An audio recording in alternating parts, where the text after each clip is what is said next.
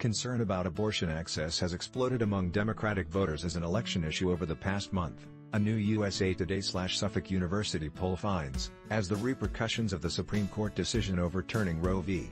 Wade begin to reverberate.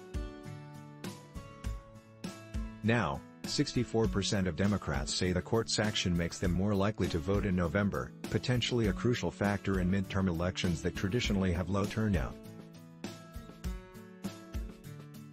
That's more than double the 29% of Democrats who expressed that view in a USA Today/Suffolk survey taken after a draft of the landmark decision was leaked in June. The growing power of the issue in propelling turnout among abortion rights supporters could boost Democratic prospects to limit losses in the House and contest control of the Senate in the midterms. GOP hopes of a wave election that would sweep Republican candidates into office have been fueled by a campaign driven by economic anxiety. Since the High Court ended recognition of abortion access as a constitutionally protected right on June 24, 7 states have banned abortion completely and another 4 have implemented a ban starting at 6 weeks of pregnancy, according to an analysis by the Guttmacher Institute. As many as 26 states are considered certain or likely to ban abortion. In one case that drew national attention, a 10-year-old girl in Ohio who was raped had to travel to Indiana to end her pregnancy. More stories about the consequences of the new abortion restrictions and actions by additional states could keep the issue at center stage as the campaign now enters its final 100 days. More, the fight over abortion will be on the ballot this November in at least 5 states. Abortion is the no.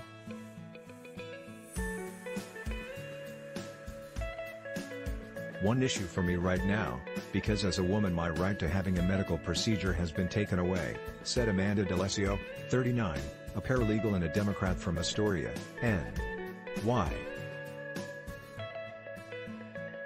She was among those called in the poll. Just a third of Democrats say the court decision hasn't had any effect on their likelihood of voting. In contrast, 75% of Republicans say it has had no effect, 21% say it makes them more likely to vote. The poll of 1,000 registered voters, taken by landline and cell phone July 22 to 25, has a margin of error of plus or minus 3.1 percentage points. In the survey taken June 12 to 15, Democrats by 53% to 36% said the economy was more important to their vote than abortion. Now, in response to an open-ended question, 27% of Democrats cite abortion as their top election concern, more than any other issue and more than a combination of the 12% who name the economy and the 7% who name inflation.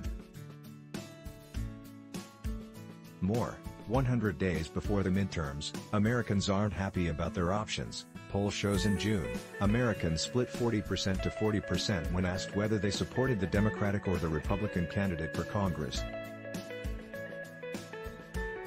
Now Democrats are favored by a narrow 44% to 40%. The impact of the Supreme Court decision was strongest among groups that tend to vote for Democrats.